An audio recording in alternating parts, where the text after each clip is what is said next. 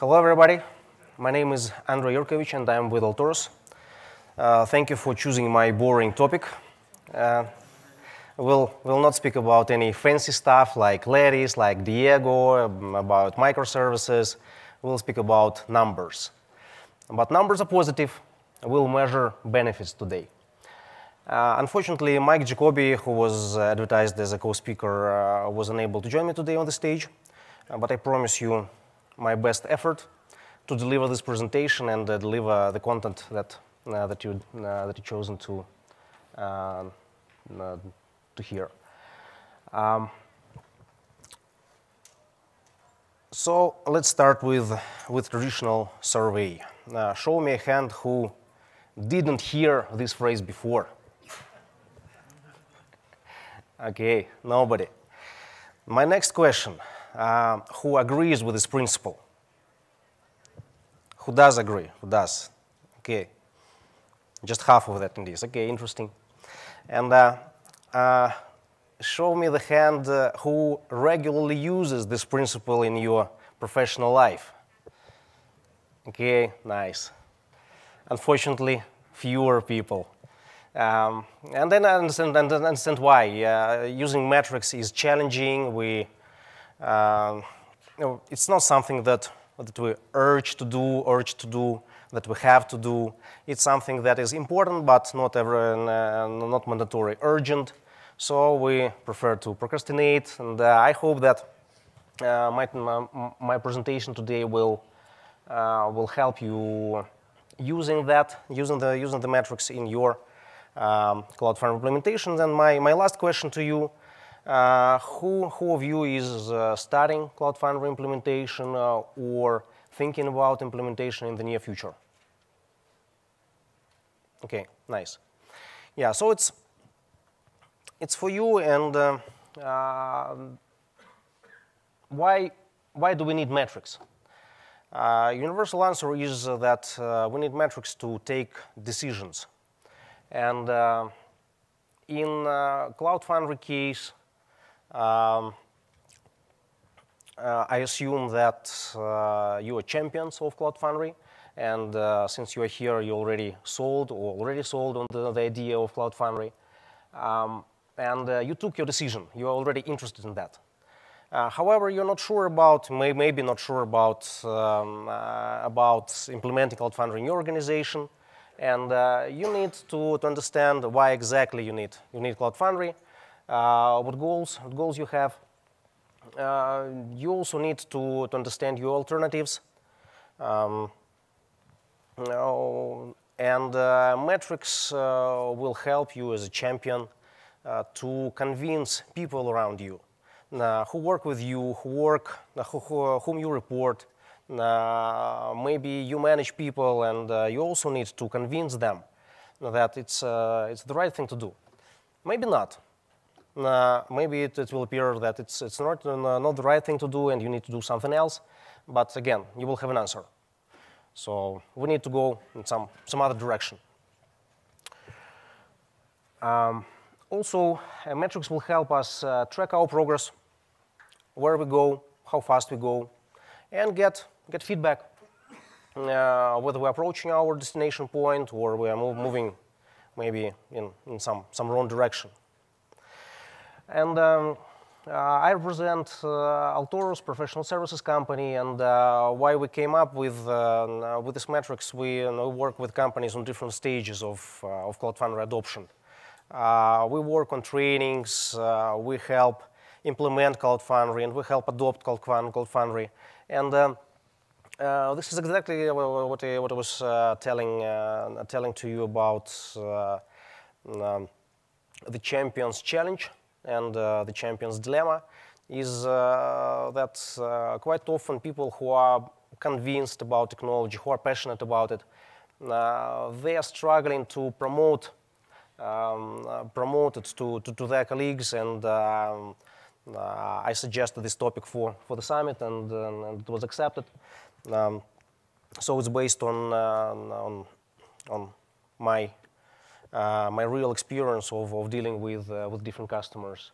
And it's our location, it's our customers, so no more marketing. This is my version of why we need Cloud Foundry. You probably have your own version. Maybe you saw some presentations, and most likely other speakers were suggesting other reasons why Cloud Foundry should be used. But my version is that the major advantage is decreasing time to production. You have faster your application on the market. Also, you can iterate faster, and it's clear. You can increase productivity of developers. A lot of features that are already embedded into the platform have not to be developed because they're already in the platform. It's also obvious. Cloud Foundry also helps to improve quality of the products that you develop, primarily in terms of latency, low latency, high availability, and high security. Efficiency of IT operations also clear. High-level automation, utilization of hardware also could be quite essential for some companies. In my practice, I also faced other reasons why companies have chosen Cloud Foundry for the IT departments, for the enterprises, like, for instance, unity of environments across multiple locations. For some companies, especially in a regulated industry, it's very important because they don't have to certify each new location. In your case, it may be somewhat different. Now the question that you need to ask yourself is why exactly do I need Cloud Foundry? What exactly are my goals? It could be all of them. It could be two of these three items, two or three of these items. It could be something different, but you need to answer question. Why do I need that? And another important question to ask yourself is, what are my alternatives? What are the other ways that I can choose? What are the other paths that I can go? Maybe I will be happy with infrastructure as a service. Maybe it's the way to go, or maybe I have capacity and desire to build some custom platform. Maybe I just don't need to choose anything, and my situation is not that bad, and probably going into some radical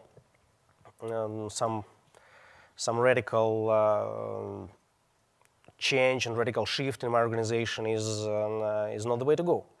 So we need to understand what alternatives are. And the next step is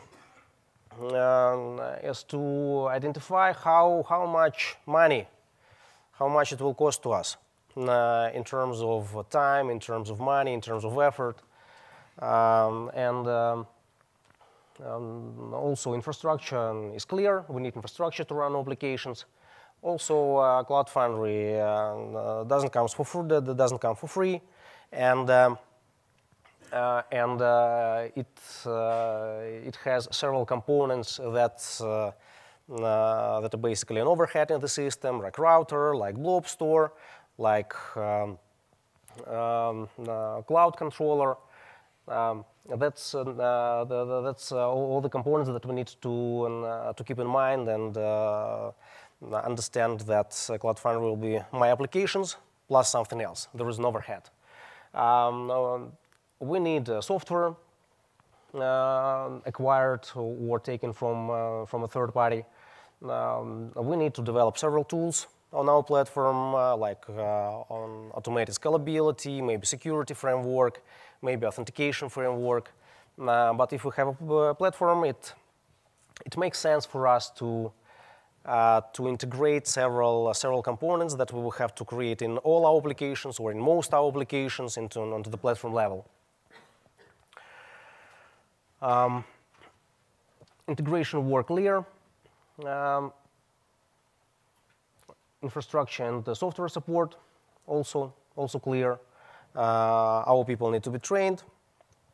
And probably the most important investment invest in Python is a cultural change.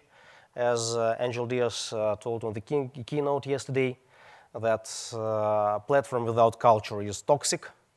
So very good phrase, which I like a lot.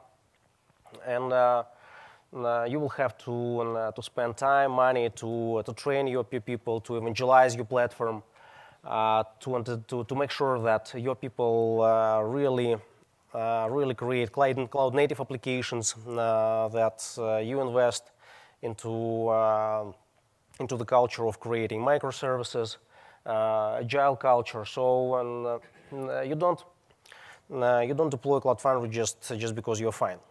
And we are human, and we understand that humans don't like change, and we have to do this change, and we need to spend our time, money, effort in it. So the next stage is we know how much it will cost, how to implement it. We know how much it will cost to support us, and our vendors will help to understand how much it will take to purchase software, to buy professional services, to allocate our internal people, to implement the platform and support it. The right pane of the scale is filled with some amount of money. And now we will balance the scales and fill in the next and the other pane.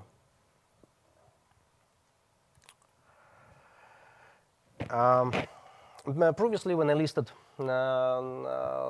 the benefits of Cloud Foundry, the first one was decreased time to production, and we will try to calculate how much time to production is worth of. So it's now time to do the math. Formula is simple. Our effect will be time savings multiplied on cost of delay and the number of applications that we have. Cost of delay would be an amount of money that we earn or save if we had the application running already in production. And let's say in our case it will be $2,000 a day. It may be a lot, maybe not too much, depending on the size of the organization, but I think it's about to be true. Like for organization of a decent size, cost of and benefit of having application up and running could be something like $2,000 a day. Let's say we have 20 applications in our department, or we are going to develop 20 applications within the next year, a year and a half. So we need to calculate time savings. How are we going to do this? Let's say we have a value stream map to assess this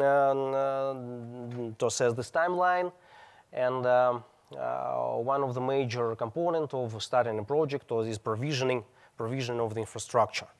And this map is relatively simple. It has just 4 stages. In most cases, for most enterprises, there will be much more than these 4 stages. There could be 15 or even 20 or 30. The bigger the organization, the longer is the chain. And the most important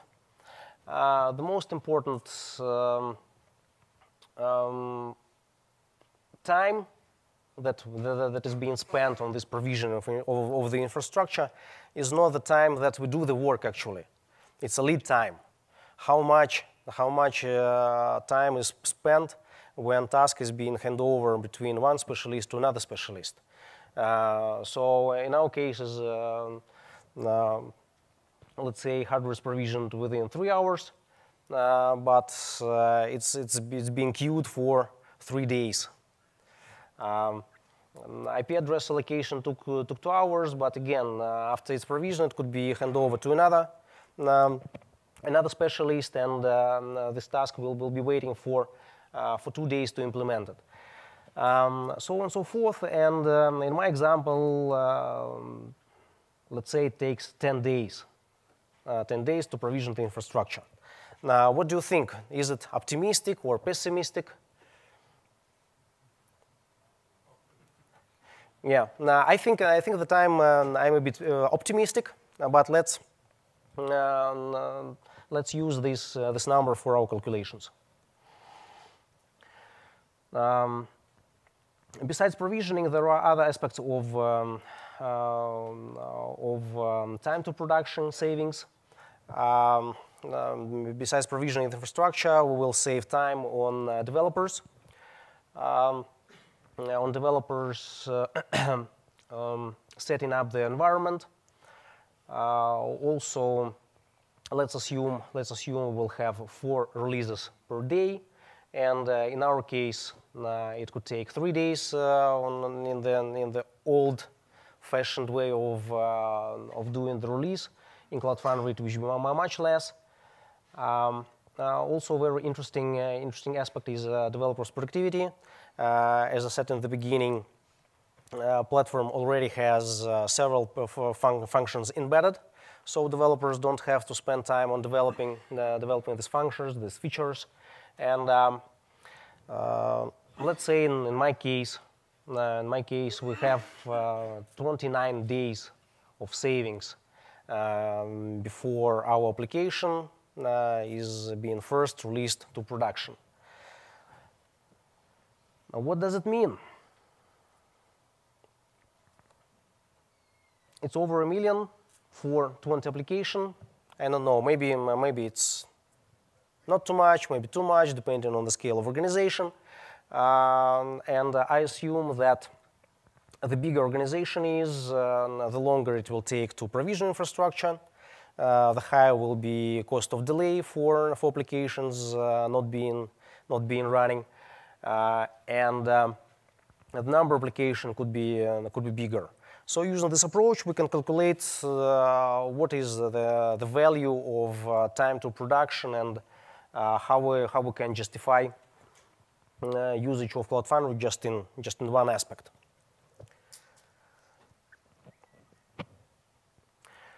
Now, let's take another example. We have a small organization, and the number of applications is lower. Now, the cost of delay is also lower, and the organization is not so bureaucratic, and it takes less time to provision infrastructure, and the savings are not 30 days, but just 10 days. In this case, it's not so much. So in this case, it's not that valuable, and we probably better consider other options, or don't do the change at all if time to market is the only benefit that we're targeting.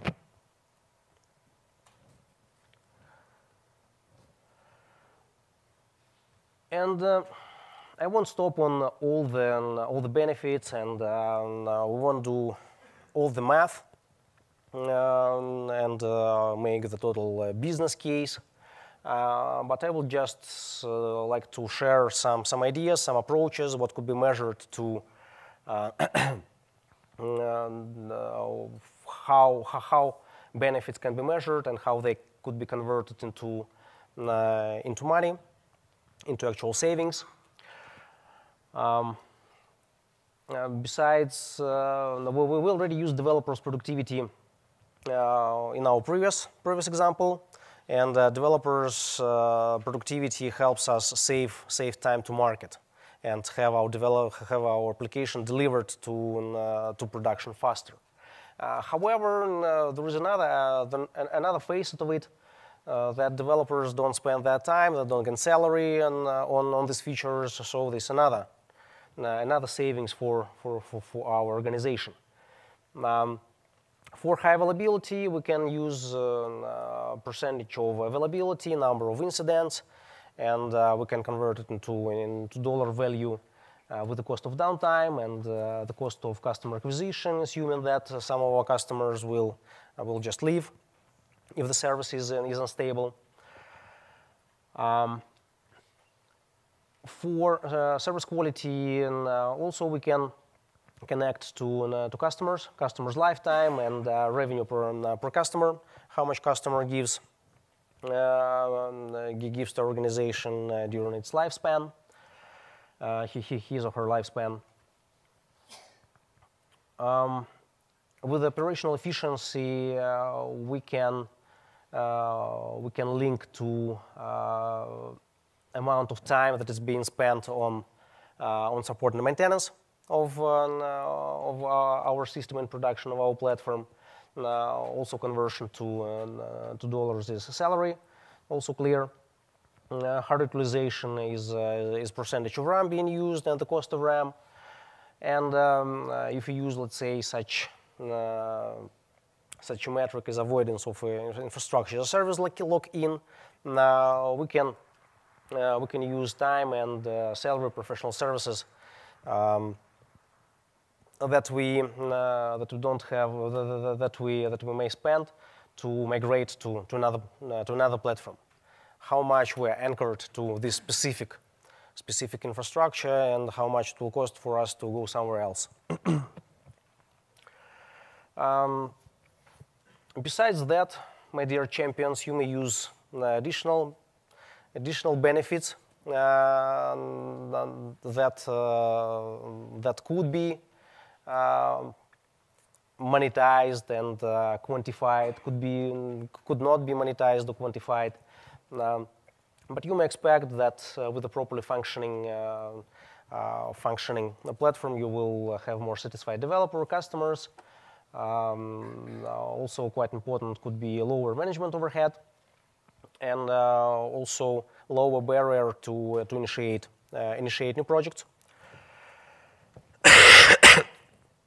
Sorry. Again, if you didn't justify the values and your expenses into the platform before with the metrics that we used on our previous slide, then you can dig into these metrics or utilize your own goals and your own benefits. And let's say we calculated 10 million potential of Cloud Foundry usage, Cloud Foundry utilization. And if nobody uses it, we can calculate the effect. And I'm suggesting to use another dimension of metrics, which are adoption metrics, to see how much actually your organization is utilizing the platform in terms of applications that are being hosted. So these are some examples of metrics that you can use to track the adoption, and with increase of adoption, you will increase the value of a platform for your company, your organization. And yeah, we work in software development industry, and there are agile methodologies that tell us how to develop our software.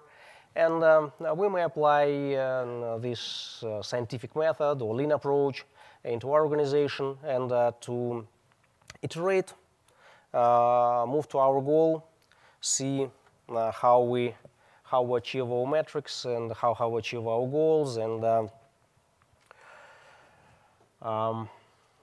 as a summary, we're close to the end of my presentation. In order to convince and to be successful in Cloud Foundry implementation, I suggest that the champions of Cloud Foundry should understand the goals, identify metrics, be clear about what they want to achieve and what's achievable, assess possible result, and if the results are satisfactory, if it's worth of pursuing these goals than just to act. You take your decision and you act on them. Now, also having metrics helps us to track the progress, to get a proof of success. And we need to understand that it just doesn't come for free, and we need to iterate, to change culture, to convince people around us, and to be the leaders. Thank you. Questions?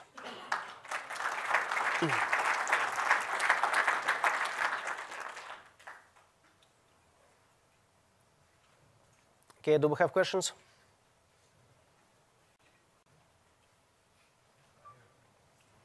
Yeah. So the step where you were saying assessing the cost model, you had quite a large number of variables, some of which could have been interdependent. How do you go about preventing those cost models from introducing confirmation bias? I mean, it's possible to work those numbers in such a complex cost model to get the answer you want to support the conclusion you're looking for, either you stay with status quo or you move towards microservice decomposition. So how have you dealt with that in the past? Yeah, very good question. Actually, I would suggest to use the metrics that are objective, to utilize the actual processes that organization is utilizing, and try to identify the hidden processes, what we didn't calculate, what we do, and to be as objective as possible.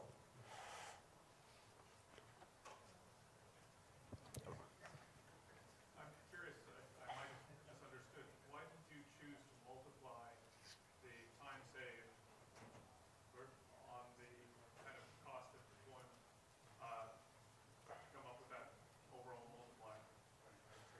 The number of applications. No, I get the number of Okay. applications. More the previous two numbers seem to be related in different ways, not just a direct product, direct multiplication.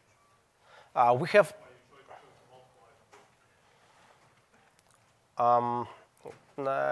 In my equation, you have three elements. It's cost of delay. It's money metric. Then cost of delay per day. And so we have to multiply it by number of days and also number of applications. Did I address your question? We might have to have a side conversation. Okay. Other questions? Yeah, thanks again.